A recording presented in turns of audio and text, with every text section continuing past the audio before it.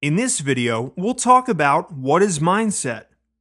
The mind is a very powerful tool, and the way it thinks makes you who you are as a person.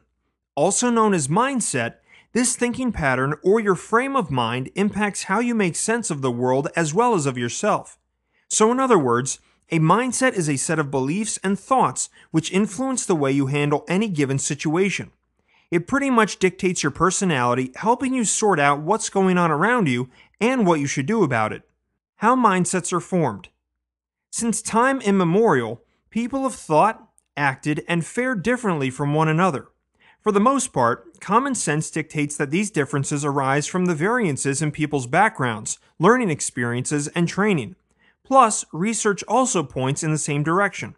So while experiences, backgrounds, and training are all external variables, even internal variables like genetic makeup have a part to play.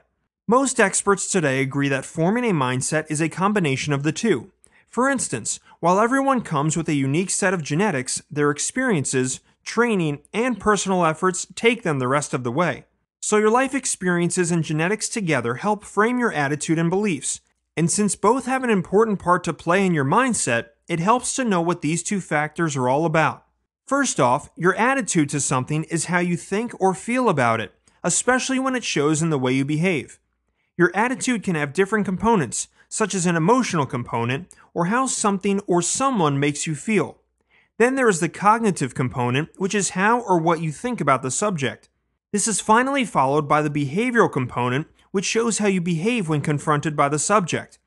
Then there are your beliefs, which are merely feelings of certainty about something. Beliefs are based on ideas, and when at a specific point, these ideas start to feel certain. They turn into beliefs.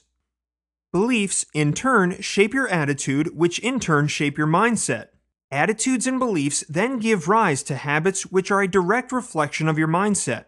Perhaps the most common and well-known example of a mindset is seeing the glass as half empty or half full. Types of mindsets. There are different types of mindsets that can either help you unleash your best or contain your potential.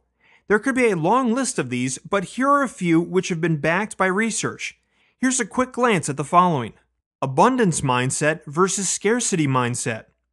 The way you view abundance or scarcity in different aspects of life greatly influences your success in life. For instance, imagine that two people are walking down the street. They are talking to each other, laughing, joking, and all the while breathing in and breathing out. Now, do you think that one of the two might worry that there may not be enough oxygen for the both of them? Likely not, since air is abundant. Now place the same two people scuba diving where one's tank starts to malfunction. That person signals the need for oxygen, and suddenly the air around them becomes a precious commodity. This scarcity could easily make the two worry with a concern that what if there isn't enough oxygen for the both of them? For the most part, the general population seems to be more inclined towards a scarcity mentality. They often view life as having only so much, and if they had to share, there wouldn't be enough for them. This sad mentality makes it very hard for such people to share anything, including credit, recognition, responsibility, or even authority with others. Instead, they only end up competing for available resources, even when there may be an abundance of them. On the other hand, those with an abundance mentality are not limited by this thinking pattern. Instead of seeing opportunity as limited, they strive to create more opportunity for themselves and embrace change instead of fearing it. To sum up, a person with a scarcity mindset chooses negative thoughts and adopts a victim mentality. At best, their everyday focus is on all the things that may not be working. But others with an abundance mindset tend to put all their energy reserves into what is working and see endless possibilities to improve their current situation. Productive mindset versus defensive mindset. This combo basically deals with everyday performance. Many people may think that they have a productive mindset or that they are being productive, whereas they are actually just being busy. In reality, they may not be productively finishing tasks and completing projects. Think about your daily to-do list and the 10 or so things you need to get done by the end of the day. You may have spent all your day running around and doing stuff, but when it's 5 p.m. and you wrap up for the day, you realize that you only managed to tick off 3 of the 10 things you were supposed to do. You feel like you're working all the time but don't actually get much done. Does this mean that you're lazy and don't want to achieve your goals? Or perhaps it has something to do with your mindset. Having a productive mindset means that you utilize all your resources, including your time, energy, and efforts, in the best possible way. At the same time, it also means that you don't try to do everything, be everywhere, or even do it in the fastest way possible. Quite the contrary, it means making the most of what is available while enjoying the process. Those with a productive mindset seek out valid knowledge that is testable and use their reasoning to make informed choices. As such, these people find a way and spend more time finding solutions to better performance instead of finding problems and getting stuck. On the other hand, the defensive mindset, like its name suggests, is both self-protective and self-defensive. This type of mindset only seeks out information that it feels comfortable with and shuts down when perceived as threatening. Obviously, this thinking pattern can become very limiting.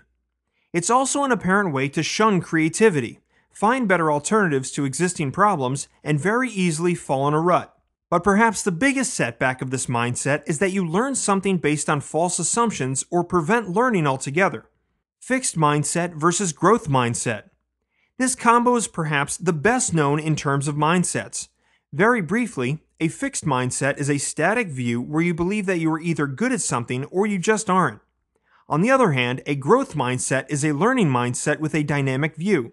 This mindset allows you to believe that you can change, improve, prosper, and get better at anything through the right training. Now, going back to the three pairs of mindsets, it's fairly easy to see that one mindset from each pair allows you to explore, grow, and be more content in general. The other does the opposite.